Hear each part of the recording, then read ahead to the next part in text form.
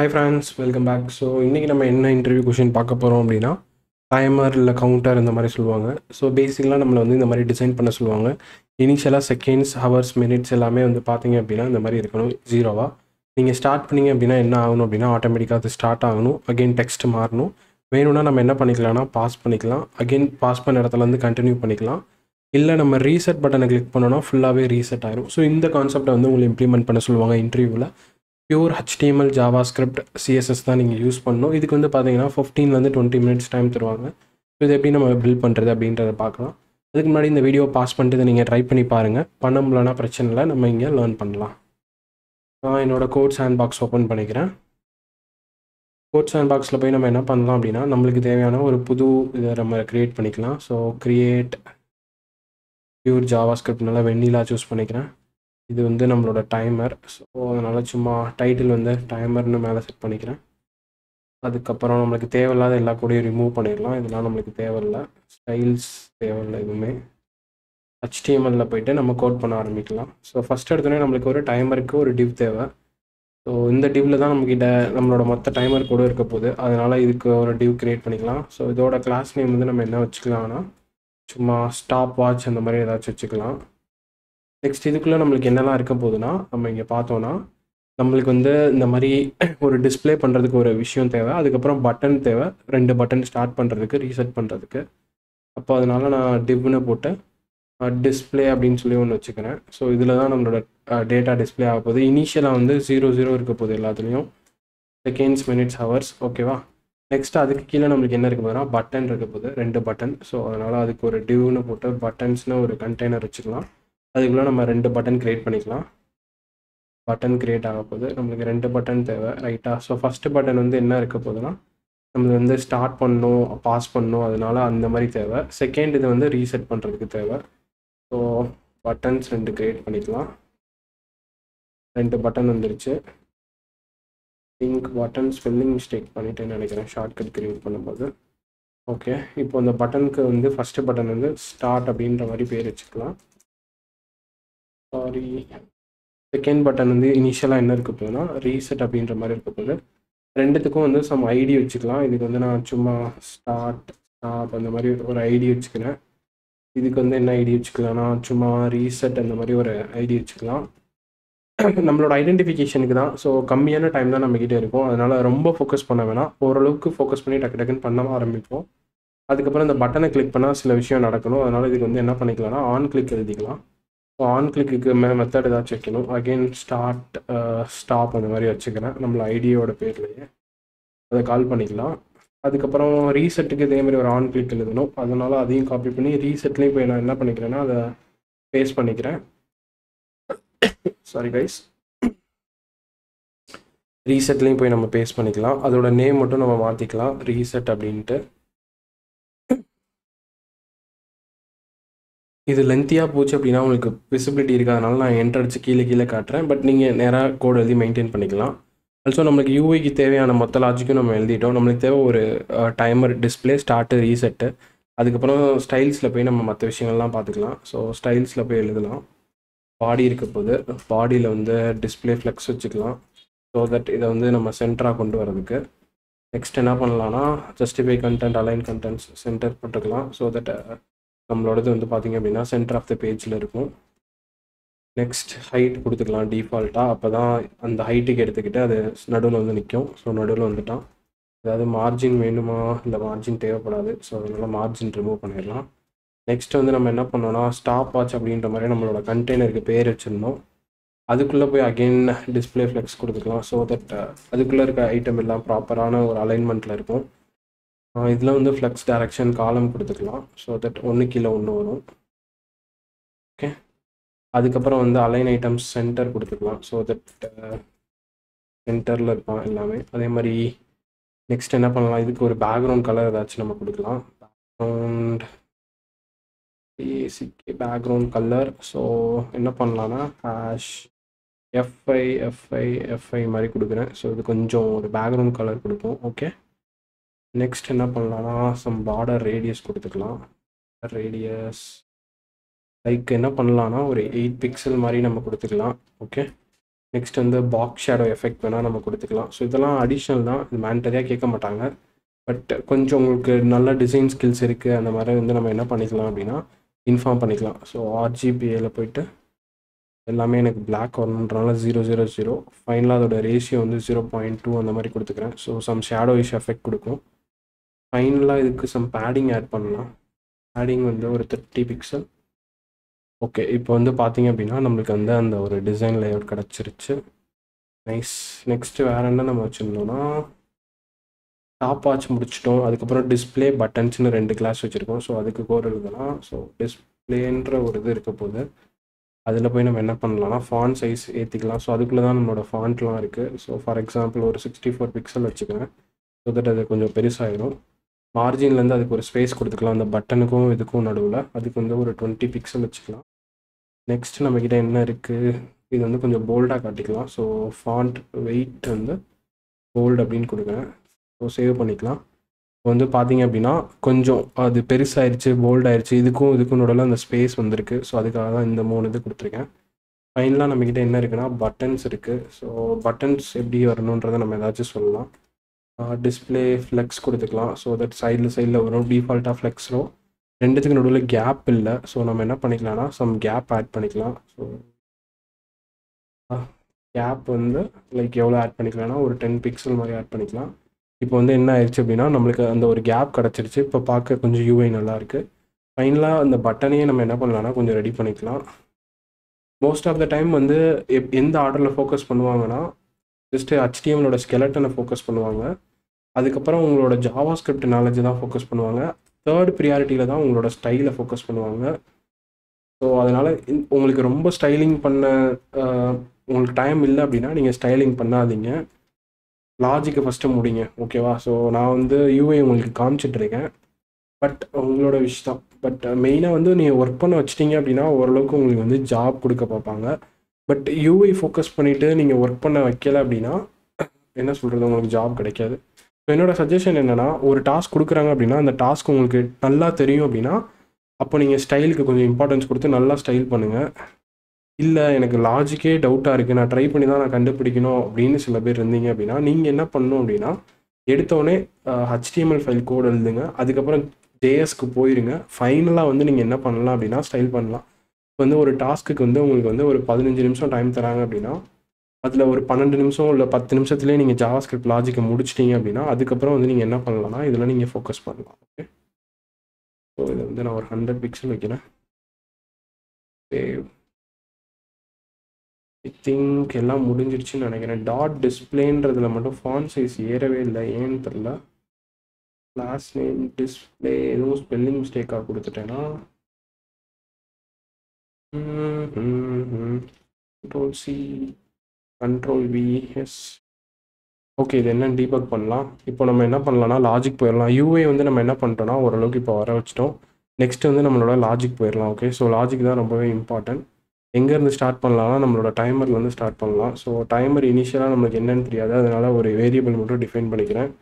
இனிஷியலாக நம்மளுக்கு என்ன செகண்ட்ஸ் இருக்க போகுதுன்னா 0 தான் இருக்க போகுது. ஏன்னா ஸ்டார்டிங்கில் இனிஷியலாக எவ்வளோ மினிட்ஸ்ன்னு நம்மளுக்கு தெரியுமா தெரியாது. ஸோ அதையும் 0ன்னு வச்சுக்கலாம். அதுக்கப்புறம் எவ்வளோ ஹவர்ஸ் இருக்குதுன்னு நம்மளுக்கு தெரியுமா தெரியாது. ஸோ அதனால் அதையும் நம்ம என்ன பண்ணிக்கலாம்னா 0ன்னு வச்சுக்கலாம். எல்லாத்தையுமே 0 வச்சுக்கலாம். அதுக்கப்புறம் நம்மளுக்கு தேவையானபடி நம்ம என்ன பண்ணிக்கலாம்னா ஆட் பண்ணிக்கலாம். அதுக்கப்புறம் நம்ம டைமிங் ரன் ஆகிட்டு இருக்கா இல்லையான்றதை லைக் மேனேஜ் பண்ண தெரிஞ்சுக்க ரன்னிங்னு ஒன்று வச்சுருக்கேன். இதை பேஸ் பண்ணி தான் நம்ம இது ரன் ஆகிட்டு இருக்கா இல்லை ஆல்ரெடி ரன் ஆகி முடிச்சிருச்சா அந்த மாதிரிலாம் நம்ம என்ன பண்ணிக்கலாம்னா சில விஷயங்களை வந்து நம்ம செக் பண்ணிக்கலாம். ஸோ இப்போ ஃபங்க்ஷன் க்ரியேட் பண்ணுவோம். எதுக்காகனா இப்போ நான் வந்து ஸ்டார்ட், ஸ்டாப், ரீசெட் அப்படின்னு சில ஃபங்க்ஷன்ஸ் வச்சுருக்கேன். ஸோ அதை இங்கே க்ரியேட் பண்ணி அதுக்கு டெஃபினிஷன் சொல்லலாம். ஸ்டாப் அப்படின்னு ஒரு ஃபங்க்ஷன் இருக்குது. இந்த ஃபங்க்ஷன் வந்து என்ன பண்ணுதுன்னா ஆல்ரெடி ரன் ஆகிட்டு இருக்கா அப்படின்றத செக் பண்ண போகுது. ஆல்ரெடி ரன் ஆகிட்டு இருந்துச்சுன்னா அதை கண்டினியூ பண்ணணும். இல்லை ஆல்ரெடி இல்லை அப்படின்னா ஃப்ரெஷ்ஷாக க்ரியேட் பண்ணணும். ஓகேவா? ஸோ அதை வந்து நம்ம என்ன பண்ணலாம்னா இந்த இடத்துல செக் பண்ணலாம். ரன்னிங் இல்லைன்னா தான் உள்ளே வரும். அப்போ வந்து இது என்ன பண்ணிடும்னா ரன்னிங் எனேபிள் பண்ணிடும். ஏன்னா இப்போ அது ஸ்டார்ட் ஆயிரும். டைமருக்கு போய் இப்போ நம்ம என்ன பண்ணலாம்னா செட் இன்டர்வல் அப்படின்ற ஒரு ஜாவா ஸ்கிரிப்ட் கான்செப்ட் இருக்குது, அதை யூஸ் பண்ண போகிறோம். இந்த செட் இன்டர்வலில் ஒரு வாட்டி நம்ம என்ன பண்ண போகிறோம்னா டைம் அப்டேட் பண்ண போகிறோம். எவ்வளோ நேரத்துக்கு அப்படின்னா ஒரு செகண்டுக்கு. ஸோ அதனால் ஒரு செகண்டுக்கு இந்த இடத்துல இந்த மாதிரி நம்ம கால்பேக் ஃபங்க்ஷன் யூஸ் பண்ணலாம். இல்லாட்டி நம்ம என்ன பண்ணலாம்னா ஒரு ஃபங்க்ஷன் கிரியேட் பண்ணி அந்த ஃபங்க்ஷனை இங்கே யூஸ் பண்ணலாம். உங்களுக்கு ரீடபிளாகவும் இருக்கும், மெயின்டெனபிளாகவும் இருக்கும். அதனால் நான் என்ன பண்ணுறேன்னா அப்டேட் டைமில் ஒரு ஃபங்க்ஷன் கிரியேட் பண்ணி அதை இங்கே யூஸ் பண்ண போகிறேன். அந்த ஃபங்க்ஷனை நம்ம கிரியேட் பண்ணிக்கலாம். Update time. ஸோ இதுக்குள்ளே தான் போய் நம்ம டயத்தை அப்டேட் பண்ணுற லாஜிக்கு நம்ம எழுத போகிறோம். இந்த இடத்துல இது இஃப் கண்டிஷனில் ரன் ஆகிட்டு இருக்கான்னு பார்க்க போகிறோம். ரன் ஆகிட்டு இருந்துச்சு அப்படின்னா ரன் ஆகிட்டு இல்லையான்னு பார்க்க போகிறோம். ரன் ஆகிட்டு இல்லாட்டினா ரன் பண்ணிவிட்டு நம்ம டைமரில் இன்டர்வல் அப்டேட் பண்ண போகிறோம். எல்ஸில் நம்ம என்ன பண்ண போகிறோம் அப்படின்னா, இல்லை ஆல்ரெடி ரன் ஆகிட்டு இருக்குன்னா நான் இதை ஸ்டாப் பண்ணணும், அதாவது பாஸ் பண்ணணும். அப்போ என்ன பண்ணலான்னா எல்ஸில் போயிட்டு பாஸ் அப்படின்ற லாஜிக்கை நம்ம ஆட் பண்ணிடலாம். பாஸ் அப்படின்ற லாஜிக் ஆட் பண்ணிடலாம். பட் பாஸ்ன்றதுக்கு ஒரு ஃபங்க்ஷன் இல்லை, ஸோ அதையும் நம்ம கிரியேட் பண்ணிக்கலாம். இது உங்களுக்கு புரிஞ்சிருக்கும்னு நினைக்கிறேன். நம்ம என்ன பண்ணுறோன்னா டைமர் ஆல்ரெடி இருக்கான்னு பார்க்குறோம். இருக்கும்போது எக்ஸிஸ்டிங்காக ரன் ஆகிட்டு இருந்துச்சு அப்படின்னா அதை நம்ம பாஸ் பண்ணுறோம். ஆல்ரெடி ரன்னே ஆகலை அப்படின்னா புதுசாக க்ரியேட் பண்ணி அதை ரன் பண்ணி விடுறோம். ஸோ அந்த தான் இந்த இஃப் கண்டிஷன். இந்த பாஸ்ன்றதில் நம்ம என்ன பண்ண போகிறோம்னா ஆல்ரெடி ஒரு இன்டர்வல் கிளியர் பண்ணியிருக்கோம்ல, அதாவது செட் பண்ணியிருக்கோம்ல, அதை போய் நம்ம என்ன பண்ண போகிறோம்னா கிளியர் பண்ண போகிறோம். First of all clear interval அப்படின்றதுல போய் நம்ம இன்டர்வல்ஸ் கிளியர் பண்ண போகிறோம். அதாவது செட் இன்டர்வல், கிளியர் இன்டர்வல்லாம் ஜாவா ஸ்கிரிப்டில் இருக்க டிஃபால்ட் மெத்தட்ஸ். இது வந்து ஒரு சர்டைன் டைமை ஸ்டார்ட் பண்ண, சர்டைன் டைமில் ரன் பண்ண, கிளியர் பண்ண, இதுக்கெலாம் யூஸ்ஃபுல்லாக இருக்கும். இந்த ரெண்டு கான்செப்ட் உங்களுக்கு தெரில அப்படின்னா நீங்கள் அதை வந்து ரெஃபரன்ஸ் பார்த்துக்கோங்க. அதுக்கப்புறம் இஸ் ரன்னிங்கை வந்து என்ன பண்ண போகிறோம்னா ஃபால்ஸ் பண்ண போகிறோம். பாஸ் பண்ணோடனே ஸ்டாப் பண்ணிவிட்டு அது ரன்னிங் ஆகிட்டு இருக்கிறதையும் ஸ்டாப் பண்ண போகிறோம். ஏன்னா அந்த வேரியபிள் தான் ட்ராக் பண்ணிகிட்டு இருக்கோம். அதுக்கப்புறம் இதோட டெக்ஸ்ட் இருக்குல்ல, ஸ்டார்ட்ன்றதை வந்து நம்ம என்ன பண்ணுவோம் அப்படின்னா மாற்றணும். ஸோ ஆல்ரெடி அதை என்னவா மாற்றிருக்கணும் அப்படின்னா இனிஷியலாக ஸ்டார்ட்ன்னு இருக்குது, அது இந்த இடத்துல ஸ்டார்ட் ஆகி ஓடிட்டு இருக்கும். இந்த இடத்துல போய் நம்ம என்ன பண்ணலாம் அப்படின்னா சேஞ்ச் பண்ணிக்கலாம். Document dot get element by ID, நம்ம இதுக்கு ஒரு ஐடி செட் பண்ணியிருந்தோம். ஸோ அதை பேஸ் பண்ணி நம்ம மாற்றலாம். இதில் போய் நம்ம எதை மாற்ற போகிறோம்னா டெக்ஸ்ட் கண்டென்ட்டை போய் என்னென்னு மாற்ற போகிறோம் அப்படின்னா பாஸ்ன்னு மாற்ற போகிறோம். இந்த பட்டனை கிளிக் பண்ணி இது ஸ்டார்ட் ஆச்சுன்னா பாஸ்ன்னு மாற்ற போகிறோம். அதே மாதிரி ஒன்ஸ் இது பாஸ் ஆயிடுச்சு, பாஸ் பண்ண பட்டனை அகைன் நம்ம கிளிக் பண்ணோம்னா அகைன் ஸ்டார்ட்டுக்கே வரணும். அதனால் பாஸில் போய் அதை நம்ம கிளிக் பண்ணோம்னா நம்ம என்ன பண்ண போகிறோம் அப்படின்னா ஸ்டார்ட் அப்படின்னு மாற்ற போகிறோம். ஸோ இது வந்து நெக்ஸ்ட் லைனில் சும்மா என்டர் அடித்து நான் காமிச்சிக்கிறேன். அப்போ தான் உங்களுக்கு கோடு ஈஸியாக ரீடபிளாக இருக்கும். முடிஞ்சிடுச்சு. ஃபைனலாக நம்ம வந்து அப்டேட் பண்ணணும் டைமை. ஸோ அதோட லாஜிக் நம்ம எழுதலாம். ஓகே, ஸோ அப்டேட் டைமில் என்ன நடக்கும் அப்படின்னா செகண்ட்ஸ் வந்து இன்க்ரீஸ் ஆகிட்டே இருக்கணும். கரெக்டாக ஒரு இதுக்கும் செகண்ட்ஸ் இன்க்ரீஸ் ஆகிட்டே இருக்கணும். அப்போ என்ன பண்ணிடலாம்னா சிம்பிளாக செகண்ட்ஸை போயிட்டு ++. ஏன்னா ஒரு செகண்டுக்கும் இது ஒரு வாட்டி கால் ஆகும்போது என்ன ஆகிட்டே இருக்கணும்னா செகண்ட்ஸ் இன்க்ரீஸ் ஆகிட்டே இருக்கட்டும். அதுக்கப்புறம் நம்ம லாஜிக் என்னென்னா 60 செகண்ட் சேர்ந்தால் 1 நிமிஷம் கரெக்டாக. அப்போது செகண்ட்ஸ் வந்து எப்போ 60 ரீச் ஆகுதோ அப்போ வந்து நம்ம என்ன பண்ணணும்னா மினிட்டை இன்க்ரீஸ் பண்ணணும். ஸோ மினிட்ஸ் என்ன பண்ணுறேன் ++ பண்ணுறேன். ஸோ டிஃபால்ட்டாக செகண்ட்ஸ் ஏற்றிட்டே இருக்கும். இந்த செகண்ட்ஸ் எப்போ 60 ரீச் ஆகுதோ அப்போ போய் நம்ம மினிட்ஸை இன்க்ரீஸ் பண்ணுறோம். மினிட்ஸை இன்க்ரீஸ் பண்ணோன்னா அகெயின் செகண்ட்ஸ் 1 2 3 ஃபஸ்ட்லேருந்து ஸ்டார்ட் ஆகணும். அதனால் இந்த இடத்துல போய்ட்டு நம்ம செகண்ட்ஸ் அகெயின் என்ன பண்ணிடலாம்னா 0 பண்ணிடலாம். இந்த கான்செப்ட் உங்களுக்கு புரியுதா? அடுத்து நம்ம என்ன பண்ண போகிறோம் அப்படின்னா மினிட்ஸ் போயிட்டு அடுத்து 60 செகண்ட் வந்துருச்சு அப்படின்னா அதுக்கப்புறம் நம்ம என்ன பண்ண போகிறோம்னா அதை மினிட்ஸை பேஸ் பண்ணி ஹவர் அப்டேட் பண்ணணும். கரெக்டாக அப்போ இங்கே போயிட்டு இஃப் மினிட்ஸ் பார்க்க போகிறோம். மினிட்ஸோட வேல்யூ வந்து 60 ரீச் ஆயிடுச்சு அப்படின்னா அப்போ நம்ம என்ன பண்ணணும் அப்படின்னா மினிட்ஸை 0 பண்ணிவிட்டு ஹவர்ஸை போயிட்டு இன்க்ரீஸ் பண்ணணும். ஸோ ஹவர்ஸை கொண்டு போய் நான் என்ன பண்ணுறேன்னா இன்க்ரீஸ் பண்ணுறேன். ஸோ ரொம்ப சிம்பிளான கான்செப்ட் தான், எல்லாருக்குமே சிம்பிளாகவே புரியும். ஒவ்வொரு வாட்டியும் இந்த ஃபங்க்ஷனை கால் பண்ணும்போது செகண்ட் இன்க்ரீஸ் பண்ணுறோம். செகண்ட் 60 மாறிடுச்சு அப்படின்னா செகண்டை கிளியர் பண்ணிட்டு மினிட் இன்க்ரீஸ் பண்ணுறோம். மினிட் 60 மினிட் ஆயிடுச்சுன்னா அதுதான் 1 ஹவர். ஸோ அப்போ மினிட் 0 பண்ணிட்டு ஹவரை ++ பண்ணுறோம். அவ்வளோதான், முடிஞ்சிருச்சு. நெக்ஸ்ட் இது ஒரு வாட்டி நடக்கும்போது நம்ம என்ன பண்ணணும் அப்படின்னா நம்மளோட டயத்தையும் இந்த இடத்துல அப்டேட் பண்ணணும். லைக் 0 இல்லாமல் ஒரு வாட்டியும் இந்த ஃபங்க்ஷன் டயத்தை அப்டேட் பண்ணும்போது நம்ம வந்து டிஸ்பிளே டைம் அப்படின்ற நம்மளோட டிஸ்பிளே டைமையும் நம்ம அப்டேட் பண்ணணும். ஸோ அதோட லாஜிக் இங்கே எழுதலாம். இல்லாட்டி நம்ம என்ன பண்ணலாம்னா நீட்டாக டிஸ்பிளே டைம்னு ஒரு ஹெல்ப்பர் ஃபங்க்ஷன் எழுதி அதை இங்கே நம்ம கால் பண்ணிக்கலாம். ஸோ அதை நம்ம க்ரியேட் பண்ணலாம். ஓகேவா? இதுதான் மெயின் லாஜிக் இந்த இதில். ஸோ இதை உங்களுக்கு புரிஞ்சிருக்கும்னு நினைக்கிறேன். இப்போ போய் என்ன பண்ணலான்னா டிஸ்பிளே டைம் ஒரு ஃபங்க்ஷன் க்ரியேட் பண்ணிக்கலாம். ஃபங்க்ஷன் டிஸ்பிளே டைம் கான்ஸ்ட் டிஸ்பிளே நம்ம எப்படி எடுத்துக்கலாம்னா அதுக்கு ஏதாச்சும் ஐடி வச்சுருக்கோமா, கிளாஸ் வச்சுருக்கோம். அப்போ அந்த கிளாஸ் வச்சு நம்ம எடுத்துக்கலாம். ஸோ அப்போ எப்படி எடுக்கலாம்னா document dot query selector use பண்ணிக்கலாம். ஐடி இருந்துச்சுன்னா ஐடி எழுதலாம், இல்லை query selector இருந்தால் query selector யூஸ் பண்ணிக்கலாம். என்ன பேர் வச்சோம், அதுவும் டிஸ்பிளேன்னு தான் பேர் வச்சோம். ஸோ அதை எடுத்தாச்சு. அதில் போய்ட்டு நம்ம என்ன பண்ண போகிறோம் அப்படின்னா லைக் இந்த மாதிரி ஒரு ஃபார்மேட் பண்ணி அனுப்பணும். 00::00:00 அப்படின்ட்டு செகண்ட்ஸு, அதுக்கப்புறம் மினிட்ஸு, அதுக்கப்புறம் ஹவர்ஸ். இந்த மாதிரி நம்ம என்ன பண்ணுறோம் அப்படின்னா ஒரு ஃபார்மேட்டிங் பண்ணுறோம். ஸோ அந்த ஃபார்மேட்டிங் ப்ராப்பராக பண்ணி நம்ம என்ன பண்ணலாம்னா செட் பண்ணலாம். இதுக்கு வந்து பார்த்தீங்க அப்படின்னா பேட்ச் ஸ்டார்ட் அந்த மாதிரிலாம் மெத்தட்ஸ் இருக்குது ஸ்ட்ரிங்கில். ஸோ அதை யூஸ் பண்ணி நம்ம என்ன பண்ணலான்னா அப்டேட் பண்ணலாம். ஸோ சிம்பிளாக என்ன பண்ணுறேன்னா கொஞ்சம் ஜூம் அவுட் பண்ணிக்கிறேன், உங்களுக்கு தெரியணுன்றக்காக ஜூம் இன் பண்ணியிருந்தேன். சரி கைஸ், ஸோ இப்போ என்ன பண்ணலான்னா ஃபார்மேட்டட், அதாவது நம்மளுக்கு தேவையான ஃபார்மேட்டில் நம்மளுக்கு வச்சுக்கலாம் டயத்தை. அதுக்கப்புறம் போய் நம்ம டிஸ்பிளே பண்ணணும். இங்கே வந்து நார்மலாக தானே ஸ்டோர் பண்ணுறோம், அதை நம்ம காட்ட முடியாது. ஸோ நம்மளுக்கு ஏற்ற மாதிரி ஃபார்மேட் பண்ணி அதை தான் நம்ம காட்டணும். ஸோ ஃபஸ்ட்டு நம்ம என்ன யூஸ் பண்ண போகிறோன்னா பேக்டிக்ஸ் போட்டு இந்த மாதிரி string of hours. So first வந்து நம்ம என்ன பண்ணுறோன்னா ஹவர்ஸ் டேட்டாவை எடுத்துக்கலாம். அதோட இது வந்து எனக்கு வந்து எப்படி வேணும் அப்படின்னா ஒரு நம்பர் அடுத்து ஃபாலோட் பை ஒரு நம்பர் கோலன் அந்த மாதிரி வேணும். இதில் வந்து பார்த்தீங்க அப்படின்னா ஸ்ட்ரிங்கில் டிஃபால்ட்டாக நிறையா மெத்தட்ஸ் இருக்குது. அதில் ஒரு மெத்தட் வந்து பார்த்தீங்கன்னா பேட்ச் ஸ்டார்ட் அப்படின்ற ஒரு மெத்தட். ஸோ அந்த மெத்தட் வந்து நம்மளுக்கு வந்து என்ன பண்ணும் அப்படின்னா மேக்ஸிமம் லென்த்து, அதாவது அந்த லென்த்தை பேஸ் பண்ணி அது என்ன பண்ணும் அப்படின்னா அதுக்கேற்ற மாதிரி வேல்யூஸ் ஜென்ரேட் பண்ணும். ஸோ இது வந்து ஒரு இன்பில்ட் ஸ்ட்ரிங் மெத்தட். இது தெரில அப்படின்னா இதோட ரெஃபரன்ஸ் நீங்கள் பார்த்துக்கோங்க. ஸோ நம்ம என்ன பண்ண போகிறோம்னா எத்தனை டிஜிட் வேணுன்றதை நம்ம சொல்ல போகிறோம். 2 அப்படின்னு போட போகிறேன். ஏன்னா மேக்ஸிமம் 2 டிஜிட் தான் நம்ம வைக்க முடியும். இப்போ நான் 5 கொடுத்தேன்னா 5 டிஜிட் வரைக்கும் போகும். நம்மளுக்கு மேக்ஸிமம் 2, பிகாஸ் 12 மணி நேரம் தான் இருக்குது. ரயில்வே டைமில் போட்டிங்கன்னா 24 மணி நேரம் தான் இருக்குது. அதுக்கு மேலே 2 டிஜிட்டுக்கு மேலே அது போகாது கரெக்டாக. ஸோ அப்போது அது பேஸ் பண்ணி தான் நம்ம போடணும். ஃபாலோடு பை 0 முடிஞ்சிருச்சா? இது முடிச்சுட்டு நெக்ஸ்ட் என்ன பண்ணணும், கோலன் வச்சுட்டா அகைன் இதே ஃபார்மெட்டு தான். இங்கே போயிட்டு ஸ்ட்ரிங்கு, இந்த ஸ்ட்ரிங்குக்குள்ளே போய் இப்போ நம்ம என்ன பண்ண போகிறோம் அப்படின்னா மினிட்ஸ் கொடுத்துக்கலாம். மினிட்ஸ் அப்படின்ற ஒரு வேரியபிள் வச்சுருந்தோம் கரெக்டாக. ஸோ மினிட்ஸ் கொடுத்துட்டு அந்த மினிட்ஸை மறுபடியும் நம்ம என்ன பண்ணலாம்னா பேட் ஸ்டார்ட். ஸோ இதுவுமே எத்தனை டிஜிட், மேக்ஸிமம் 2 டிஜிட் தான்.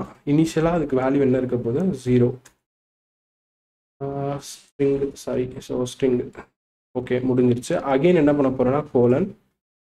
இந்த வாட்டி நம்ம என்ன கொடுக்க போகிறோம் அப்படின்னா சேம் தான், ஸ்ட்ரிங் கேப்ஸில் பண்ணணும். எஸ், ஸ்ட்ரிங் ஏன் நம்ம போடுறோம்னா அது ஸ்ட்ரிங்காக மாற்றிடும். ஏன்னா நம்ம இங்கே ஃபுல்லாக நம்பராக வச்சுருக்கோம்ல, அந்த நம்பரை வந்து நம்ம ஸ்ட்ரிங்காக மாற்றணும். ஸ்ட்ரிங்காக மாற்றினா தான் ஸ்ட்ரிங் மெத்தட்ஸ் யூஸ் பண்ண முடியும். ஓகேவா?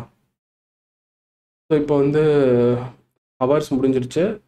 அடுத்தடுத்த லைனில் வச்சுக்கிறேன். ஹவர்ஸ் முடிஞ்சிருச்சு, மினிட்ஸ் வந்துருச்சு. நெக்ஸ்ட்டு நான் என்ன பண்ணுறேன்னா செகண்ட்ஸ் கொடுக்குறேன். இங்கே போய்ட்டு செகண்ட்ஸ் கொடுக்குறேன். ஸோ செகண்ட்ஸ்க்கும் அதே தான் பேட் ஸ்டார்ட். ஸோ இதுவுமே 2 டிஜிட் தான். இனிஷியலாக அது ரீசெட் ஆனோடனே எனக்கு அகெயின் 0ல் வந்து நிற்கணும். முடிஞ்சிருச்சு. ஸோ இப்போ எல்லாமே நம்மளுக்கு தேவையானதை நம்ம எடுத்துட்டோம். அப்போ அடுத்து ஃபைனலாக போய் என்ன பண்ணலான்னா டிஸ்பிளே டாட் டெக்ஸ்ட் கண்டென்ட் அப்படின்றது, அது மூலிமா நம்ம போய் என்ன பண்ணலான்னா செட் பண்ணிடலாம் ஃபார்மேட்டட் டைம் அப்படின்றத. முடிஞ்சிருச்சு. ஸோ இனிஷியலாக நம்ம வந்து 00ன்னு கொடுத்துருக்கோம். ஸோ இதை வந்து ஒரு வாட்டி இனிஷியலாக நம்ம கால் பண்ணி விட்டோம்னா என்ன ஆகும் அப்படின்னா இனிஷியலாக லைக் பை டிஃபால்ட்டாக அது வந்து இந்த டைம் செட் ஆயிரும். அதுக்கப்புறம் எப்போல்லாம் இந்த அப்டேட் டைம் நடக்குதோ அப்போ ஃபுல்லாக இந்த டிஸ்பிளே டைம் கால் ஆகும். அந்த டிஸ்பிளே டைம் கால் ஆகும்போது அப்போ அப்டேட்டடாக என்ன செகண்ட் இருக்கோ, என்ன மினிட் இருக்கோ, என்ன ஹவர் இருக்கோ அது வந்து பார்த்தீங்க அப்படின்னா இங்கே அப்டேட் ஆயிரும். இது முடிஞ்சிருச்சு. ஃபைனலாக வேறு என்ன மிச்சம் இருக்குது, என்ன மிச்சம் இருக்குது, எஸ் ரீசெட் மிச்சம் இருக்குது. அதான் ஏதோ மிச்சம் இருக்குன்னு நினச்சேன். ஏன்னா ஸ்டார்ட் பண்ணிட்டோம், பாஸ் பண்ணிட்டோம், அகெயின் ஸ்டார்ட் பண்ணிட்டோம், டைம் ஓடிட்டே இருக்கும். பட் ரீசெட் பட்டனை கிளிக் பண்ணால் என்ன நடக்கும்னு நம்ம சொல்லவே இல்லை, அதை நம்ம எழுதிக்கலாம். ஸோ ஃபங்க்ஷன் ரீசெட்டை கிளிக் பண்ணால் எனக்கு என்ன நடக்கணும்னா அகெயின் பாஸில் என்ன பண்ணியிருக்கேனோ அது கால் ஆகணும். இன்கேஸ் அது ஓடிட்டு இருந்தாலும் அந்த இது எனக்கு லாஜிக் இதாகி அது ஸ்டார்ட்டாக மாறிடணும். இஸ் ரன்னிங் ஃபால்ஸ் ஆயிடணும். ஸோ இந்த மொத்தத்தையும் நான் திரும்ப எழுத தேவையில்லை. அந்த பாஸ் அப்படின்றத நான் அகெயின் கால் பண்ணி விட்டால் போதும். அது போக என்ன ஆகணும்னா என்னோடய செகண்ட்ஸ் வந்து 0வாக மாறணும், என்னோடய மினிட்ஸ் வந்து 0வாக மாறணும், என்னோடய ஹவர்ஸ் வந்து 0வாக மாறணும். ஏன்னா ரீசெட் பண்ணால் அதுதானே அர்த்தம். ஸோ நம்ம ரீசெட் பண்ணோன்னா எல்லாமே ஃபஸ்ட்லேருந்து மறுபடியும் மாறிடணும். ஓகேவா? ஓகே, ஃபைனலாக ரீசெட் பண்ணோடனே ரீசெட் பண்ண டைம் வந்து இங்கே அப்டேட் ஆகணும். அப்போ அகெயின் நீங்கள் என்ன பண்ணிடலாம்னா டிஸ்பிளே டைம் அப்படின்றத கால்குலேட் பண்ணிடலாம். இது இந்த டைமை பேஸ் பண்ணி ஃபைனலாக ரீசெட் ஆன, அதாவது ரீசெட் ஆகிட்டு மறுபடியும் இந்த 000 வந்து இங்கே கொடுத்துரும்.